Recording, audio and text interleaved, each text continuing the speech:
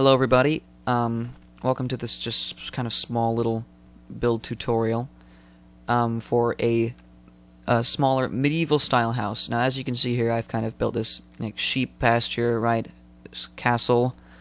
Sorry for the lag, the world's still kind of loading in, I think. But building very similar to this structure right here. You see, very simple, but I think it looks pretty good looking, and it is accurate. You know, we've got the, it sticks out right here, right? You've got the medieval jettying style, wood beams, clay, everything you'd want. You even have, you know, some nice, working shutters on some windows, of course, you know. In Minecraft, there are certain things you have to kind of get over.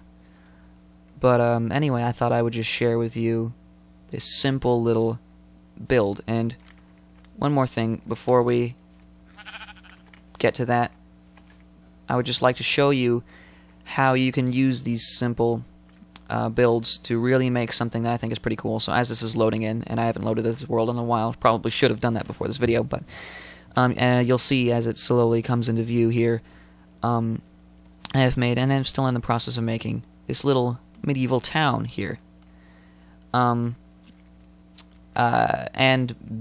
basically, although it looks very complicated, it's all with just these simple little houses, these same style that I'm about to show you here. But as you can see, and it's very loud here, it's all the villagers, if you just add, you know, little variations here and there, maybe differences in color, differences in roof patterns and whatnot, and always you can use some good references, that's what I like to do, you can see you can make a pretty convincing little medieval town, town square like I have here, and then you can keep going as I've done through here, and just continue to make little side streets and what have you. So, without any further ado, I will show you how to make one of these medieval style buildings. And I think, just for the sake of simplicity, I'm going to do it over here. So first, what you want to get is some sort of log. I think I'm just gonna, I'll do spruce logs here. And with this, you're gonna kind of lay out the structure of your building. And, real quick, you know what, I'm actually just gonna turn down the video settings.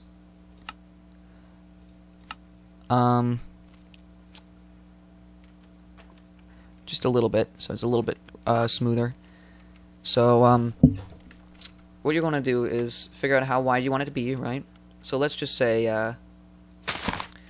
I want that to be the front right corner. So you'll and you will fill these in later, of course. You're going to want to break a few blocks and let's say put I don't know. Let's say this is your other corner. And I'm just doing this really off the cuff so you can kind of see what I'm talking about, right? So that's one corner. We'll just kind of 2, 3, 4, and I think I'm going to have, because when you're building these buildings, you want to think like this. You want to think, am I making this structurally sound? And I mean, obviously Minecraft doesn't really have structure physics per se, but you want to think that way so then your builds come out looking, I mean, if you're going for realistic buildings, that is. Alright, so we have our basic foundation laid out, right? This is going to be the area that our house is going to take up. So, what we're going to want to do from there, and you can do this with clay or cobblestone, or any number of, you can do this with wood planks if you want to. I'm just going to do it with cobblestone here because I think I've seen that on many medieval buildings, and I like the way it looks when it comes out. But again, this is kind of a basic shape, and if you want to get more creative with this, by all means go ahead, because this is something that's very easy to get creative with. And what you're going to want to do is build this up about 3 high. Again, nothing is set in stone, so you can do whatever you would like with that. Oops. And also, there we go. So you see now we have these kind of poles. What I like to do usually is set that across there, right? So now you're going to think, alright, I'm making these kind of cross beams that will hold the walls up and hold everything in place. And again, you want to make these as if you're trying to make this building structurally sound. You might think, oh, that looks pretty good. But you have to remember, this is going to be supporting a decent amount of weight. So you're going to want to put this beam across here. Alright, there. Although the house is going to be coming out this way, and you probably want the beams across this way, it's a bit too short. But then again, you know, they did interesting things in the medieval era, so you can't really... you can find plenty of examples of houses that don't follow this pattern. It's just that a lot of them tend to, especially when they're in bigger cities. Or maybe even just a town, like the one I've got over there. Also, make use of any blocks that you can. And you can see, like, I'm not putting a ton of detail into these houses. Like, you could go way, way more detailed with these buildings. But I'm trying to keep it more of a realistic. Again, if you want to, oh, there's my friend. If you want to make these more detailed, by all means. Now we're going to grab stairs. And this is where the fun begins to come in. So we're also going to grab, not clay, it's terracotta. I got to remember that. I always call it clay. Some terracotta and spruce and cobblestone. What are you going to want to do with these? First of all, put these stairs like this. And again, you don't have to do it like this. This is just the way I'm choosing to do it. You know what? Also, just really quickly, let's just bring that down a lot. There we go. That's cleared it up a little bit, I think. It's just this recording software just do a number on my frame rate on any game, really. Anyway, I gotta get new recording software, actually. You saw what I did here. I put these kind of stairs up, right? Then I am placing these logs up like this, so you're kind of mirror the first floor, except you're going to want to put these logs on that staircase that we just built right there. Because what those logs are going to be doing... Oh, that's much better. Now it just looks like really foggy and weird. Because what this is going to be your medieval jettying. They used to do this all the time. Most medieval buildings you'll find, or at least in cities and towns and what have you. And this is supposed to be a city-town building. Jeez, that scared me. They will do this technique called jettying, where they have the second floor. They have the second floor kind of jutting out. This is both for structural stability and you might think, what? Why is that? Well, because if you think about it, the floorboards, right? They're running across here. It's easier to keep them from being bowed if they're going that direction. And you know what? I'm actually gonna change this beam from going like that to going like this. Yes, I know it is off-center, but if you look at a lot of medieval buildings, they're also quite off-center. So let's go here. And you will see what I'm doing here is I'm filling these in with clay, because this is a technique that they used to use called wattle and daubing, where essentially they would weave sticks into these kind of walls and then cover it up with like mud and clay and what have you, so to create a kind of wall. And they actually worked very well. A lot of and it's this classic style you see with the logs and the clay coming in between. Now, I have to say though, and I have done this many times, and it's what I'm noticing about this house. I want to have another beam running down the middle, so what I'm going to do here is take this, and actually this will prevent this house from being so uneven. Oh, I can just make that cobblestone. There we go. Because as of right now, it's not got the best evenness, if that makes sense. So we're actually going to place that again there and get rid of this whole wall. And you see, this is another part of the process, right? You know, just kind of, oh, I don't like how that looks. Oh, I'll go and back and change that. Blah, yada, yada, yada, blah, blah, blah, whatever. And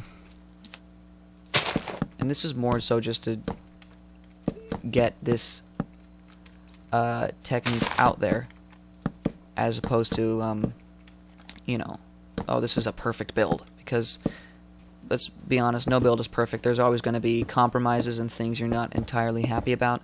But, you know, what can you do? That's the way it goes, and that's how real life is, too, you know? You're never going to have the exact perfect, Jesus. The exact perfect build in real life as well. So you'll see, we've kind of made this house a little wider, a little fatter, you know, it's a bit more squat. So, what we're going to want to do now, start thinking about the roof. Oh, and now you see this is even, so. And also, what I love to do with these houses, oh yeah, slab, I forgot, is to get some nice, first of all, we will set about making a floor in here, and don't worry about windows and doors, because that is all coming. I always save that stuff for the end. Oops.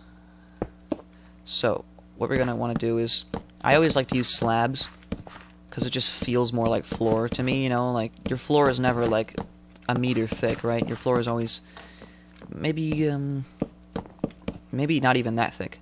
But this is what I really like to do here. So I place these slabs in between the beam, right? So then it really feels like this is a house with structure. Because you'll notice, as I'm finishing building these, and it is a bit dark in here, so I'll just crack that open to let a little bit of light, and also, there we go. You'll see, oh, this actually looks like a house with support and structure. See all that across there? You've got this big beam running through, so this makes you feel like this house is actually being supported by something and not just Minecraft magic. Oh, that looks very foggy. That's kind of funny. Anyway, what you're going to want to do, and I think for this building I'll have it kind of a roof that's more like this as opposed to one that goes like that. So, I want to start placing, and again, the roofs of these houses especially is where you can get very creative.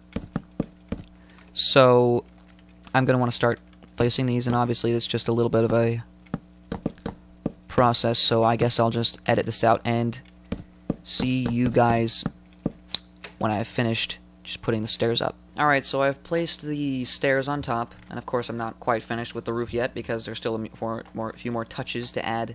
They'll make it look nicer, but you'll also see on the inside here I've made this kind of another beam and cross structure, so we kind of have a bit more, again, it looks like there's more structure in this building, and it also makes it a little bit easier to build the stairs. Now you'll see, again, we have come to one block. So, what I'm going to do is use these slabs here, and obviously this is a pretty normal technique, and, there we go, that's the top of our roof. Now, what I'm going to do, and this is very important that you do this, because without it, your builds will just kind of look flat and faceless. You're going to want to put, oh man, oh, that's funny, put your stairs like that, and I'm not going to leave that, and you'll see why in a second. It's pretty simple. You will really want to do this, and this is a tip that any Minecraft builder will tell you. I'm not the most advanced builder. I think I'm okay, but any Minecraft builder will tell you to do this. You want to place, if you're going to have a roof, you want those stairs to come out, because otherwise it's going to look kind of bland. Now, why did I place that block there, you see? Well, there's a few methods for doing the top of the roof. One, you can just have it kind of continue straight on like that, you know, just a very straight roof. Another, maybe you want to have your roof start to slope down. That's a cool idea too, right? But this is what I like to do sometimes. I had a little stair block there, so you kind of got a little, I don't know if you call it like a hipped roof almost. I'm not entirely sure of the term for it. But if we go back to the town, you'll see that I've done this a number of times. Just a little something special. And you want those little details. You don't have to have these exactly. And again, when you're building this is just kind of an idea of how to get this kind of style. And you might be saying, well, that looks nice and all, but it's a bit empty, isn't it? Yes, it is, which is why we're going to continue adding some more detail.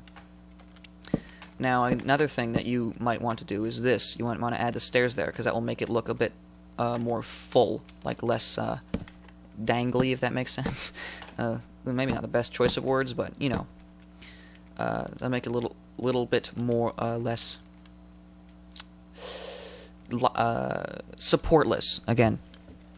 Now, ooh, this might look kind of good. And see, part of it is just playing around and seeing what looks good. Again, this is all up to yours. I'm just kind of up to your personal idea of what you think would look good. And I'm actually going to add another structure there. Just, you know, for... And we will do the same thing here. Because, again, it adds just that little bit more detail that might make this house look a bit more alive. So, now we have come to the part where you're going to want to start adding on details. Now, first of all, every single medieval house had a chimney. You might have seen some of them in our in the village over here don't have chimneys. That's mainly because when I build a chimney, I like it to be functional, but, you know, again, Minecraft, you have to make sacrifices. So sometimes I'll just put, you know, like this, for example. This is not, you can't work in Minecraft, but it looks like a chimney nonetheless. You can tell what it is. And so for this house, we're going to do just that. We are actually going to take away this little block here and make ourselves a cobblestone chimney. And you see here, oops, and oops, text message. That's really all you need. If you want a little bit of extra detail, you can get a flower pot and put that on top, so it kind of looks like the little bit the smoke actually comes out of. So, now we have, again, come to the fun detail part. So, let's find ourselves some glass panes. There's something in my eye. Oops, clicked the wrong one because there's something in my eye. Alright, so, in the medieval era, if you look at a lot of medieval buildings, sometimes, quite a few, good bit of the time, the windows are nicely kind of even and proportioned, but sometimes they can be a bit kind of wonky and off. So, it might be fun to make kind of random windows like this, because again, it makes your, kind of looks cross-eyed now, it kind of makes your building look more alive and lived in, because, you know, it's not exactly perfect. Because no building, I mean, you can get buildings to look very nice and such, but no building will be exactly perfect. Now, we're not going to have a lot of buildings on the ground floor. I'm actually going to take this away, because realistically, this building will be right up next to another building. And you might say, well, what about this overhang? You can just get rid of that if you know, you're going to have your other building right there. You can leave it, or you can get rid of it, and you can have these little alleys here. Either way, hello, wandering llama. Anyway, so you see now it's starting to look a bit more like a building. And these are kind of some of the final details. I like to use the spruce doors because they look more fitting for this time period, as well as the spruce trapdoor. And before we do that, actually, just remembered, you're gonna want a way to get up, right? Oops, always forget about that. So here, just simple stairs on the way up to the next floor. And again, I'm actually gonna remove these windows because, like I said, realistically, this house will be right up next to another house. But it might not be not up next to another house in the back because, you know, they have these little alleys. So you could probably get away with a window or two in there. And same thing with the door, actually. So I think I'll put a door there. And I usually like to place them like this. I know placing them like this gives a little bit more depth, but I like to do it like this because, because real doors open inwards. Again, I usually go for realism as much as possible in Minecraft and in these games. So, but again, part of the fun of these games is you can build whatever you want. So I'm also going to put that there just to give it continuity. So there you see we have our nice staircase going up. And again, you might remember, but isn't there a fireplace here? Why, yes there is. So what we're going to do, actually, is most of the time they didn't really care all that much about fire safety. I mean, they did to an extent, but I think you understand what I mean. And we're also going to, oops, wrong button, get a shovel. Just because obviously this isn't an actual fireplace, but you get the effect either way.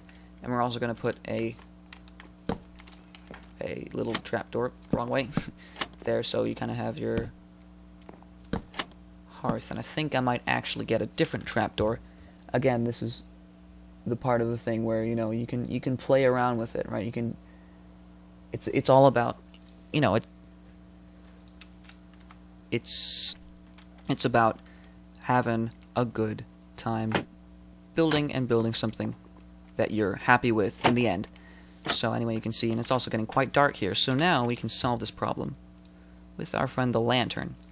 And I'm going to say this: most of the time in the medieval era, they didn't use torches because they didn't last for very long, and they didn't provide it. They provided enough light, but they're just kind of unwieldy and dangerous. So they would use lanterns, actually. You know, it might be kind of cool if you put a lantern up there. Like, oh, just left a lantern. So, they would use lanterns in the medieval era more so than they would use torches. And I know that's kind of a big misconception about the medieval era. Anyway, just, you know, give a bit more of realistic feel. I'm also going to replace this and this. Anyway, and you know what, I'm also realizing, and again, this is what I'm talking about, you're going to have like rewrites and redos. I'm just realizing that that is in an opportune spot because that's where the poles kind of, or poles supports kind of converge. So let's actually not place that there. Let's just move it over a block, right? And again, this is if you're a builder and you're worried about oh, I'm gonna mess with the arcade, I'm gonna ruin it. Don't worry that you're gonna ruin it.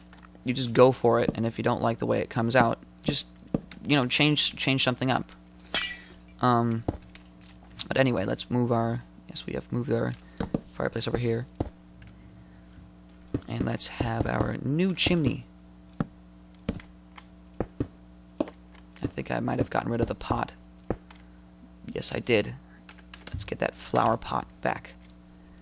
And also, if you would like to see more build tutorials, I mean, I don't know if anyone wants to. Oh, wait, I was supposed to have that there.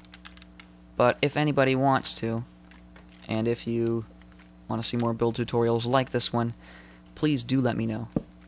Now, I'm just going to put double doors there. You know what, no, I'm actually going to put single doors there. You can tell throughout this whole thing, I'm just kind of ad-libbing it, because, again, that's kind of what building is in Minecraft. And again, I think that chimney's a bit too tall. So there we go. And if you look at medieval chimneys, they're not super large. But I think, except for a few minor touches, that should about do it.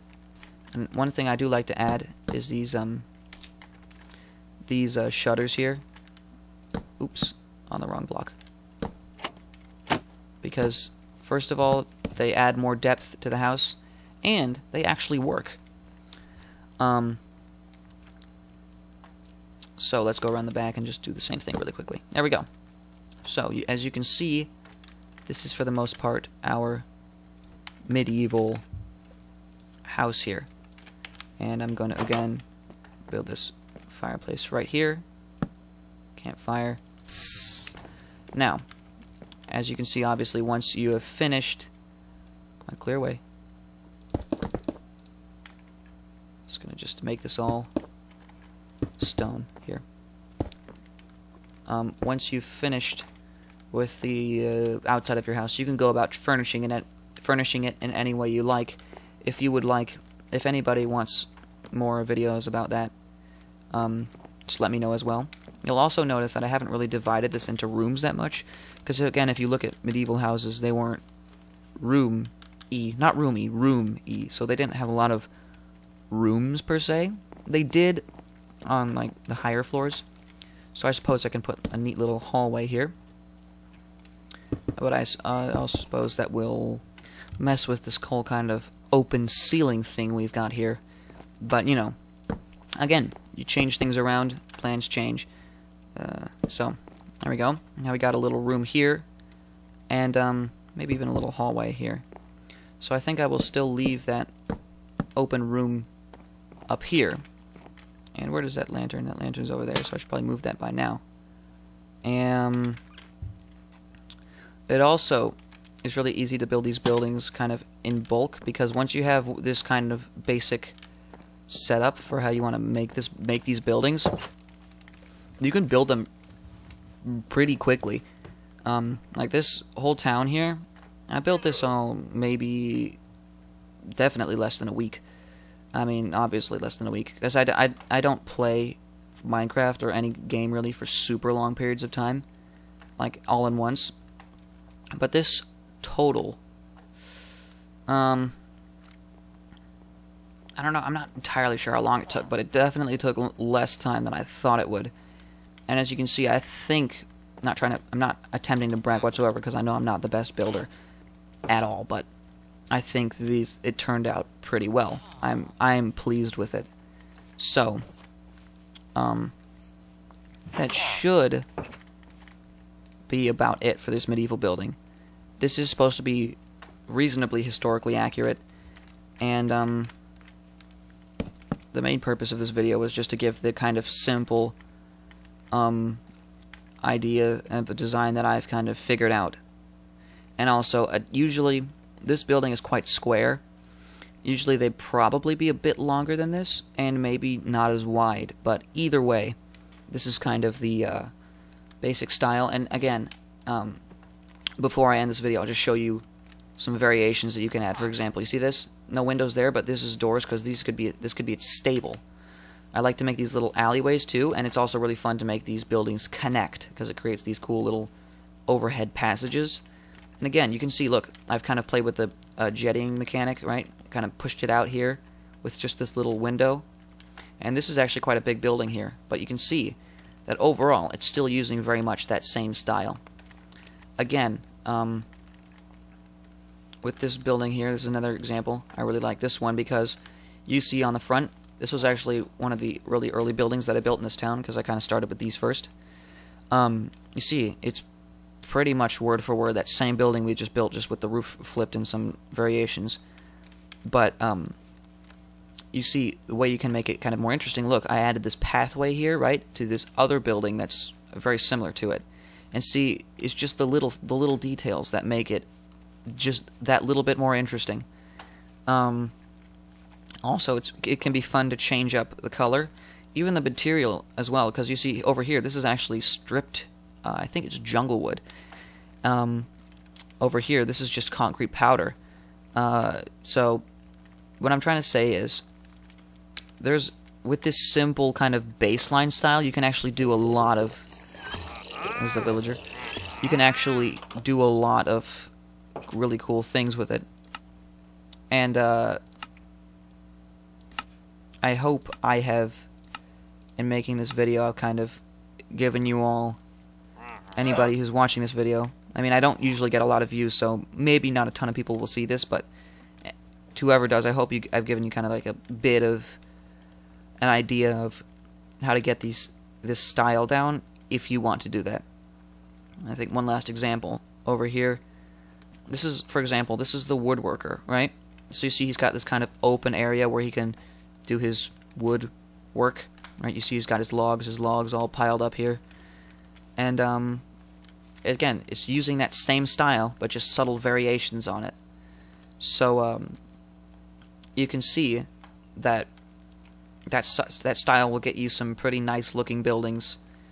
And I'm not going to pretend that I've come up with this style.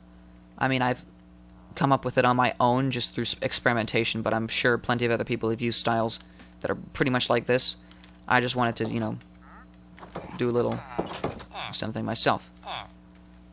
But anyway, that's about it. So, thank you all so much for watching, and I hope everybody who's watching this has a great day and have fun building. Bye.